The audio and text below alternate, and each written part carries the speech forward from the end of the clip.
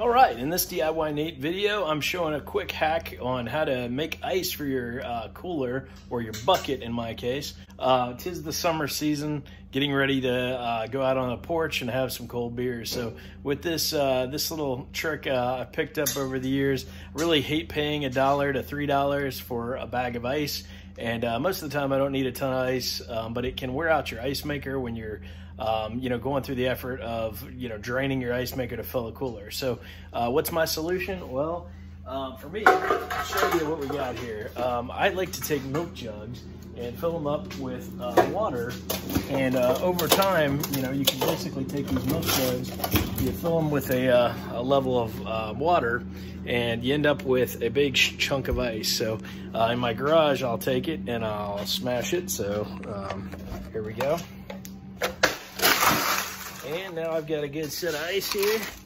And so you get a good shot there of the ice bucket. And then we'll throw some beers in here, some of the classics. We got the good stuff, of course, only for my viewers. We got a little High Life there. How about some Keystone? And another Keystone, maybe another High Life. And yeah, that's what we're working it for today. Friday, it's happy hour. Bucket doesn't take much to fill. And of course, you could use this with a cooler.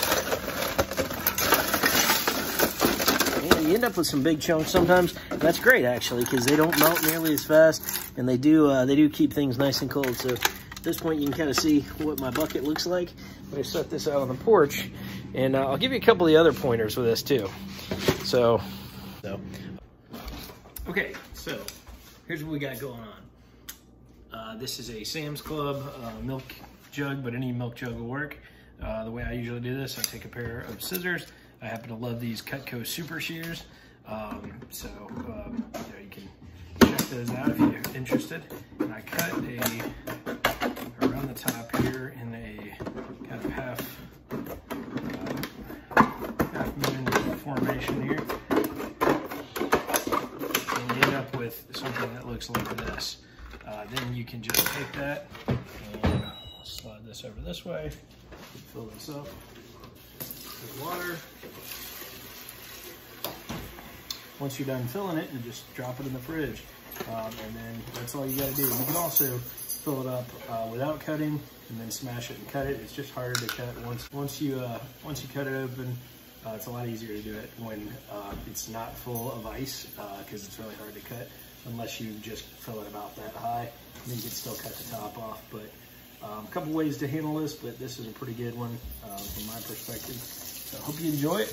Get some use out of it, save you a few bucks on ice. And thanks again for watching this DIYNate video. All right, so you can see my my cut up milk jug here. And this is one I've used a few different times. After a few uses, you need to throw them out. We get through a lot of milk, so it's pretty easy for us to, make these things on the fly. I usually just use a little box cutter, slice off the top, make it with a handle. But also I like to have the opening front so that when I smash it, the ice just pours out. Makes like a nice little pail. But you're gonna see one of the key features of this pan is when you've put a hole or you banged them on the ground enough, you're gonna see that water will probably drip out.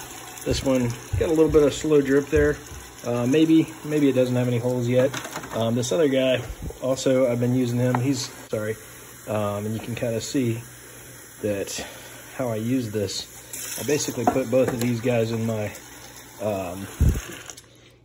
in here, and now any spillover water will go in here. You can see there's some spilling out the side here, so it's going to fill up the space a little bit, and it also lets me carry it outside without having to worry about any drips on the floor or anything like that. So that's how I do that. We'll go put that in the freezer, and you'll see that I'll be replenished for today's Friday evening. I'm filled my bucket, and so tomorrow when I decide to go to the pool, if I go to the pool, I'll have ice ready to roll without having to burn out my freezer, which in one of my other videos, you've probably seen me repair my freezer, my ice maker, because, the water valve got plugged up. So when you drain all that ice out, mine doesn't make a ton of ice.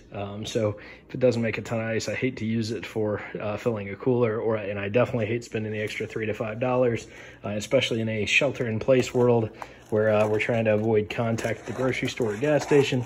Really nice to have your ice ready to go. And I love ice. I love a cold beer. So that's your DIY pointer for the week. Hope you enjoyed it, and take care. Thanks. All right, there we are. You can see the water jugs put in there in the metal pan. This will freeze up nicely. I've got a couple other backup jugs ready to go, so I can just smash those open. Sometimes I'll even fill up an entire jug without cutting the top off and just have that on reserve standby. Then I'll just slice here, slice around the side, slice back up, open it up and crack it open, and get plenty of ice out that way as well. So a little bit of a hassle, but on the flip side, it's way better than going out and buying ice, in my opinion. I'm that cheap.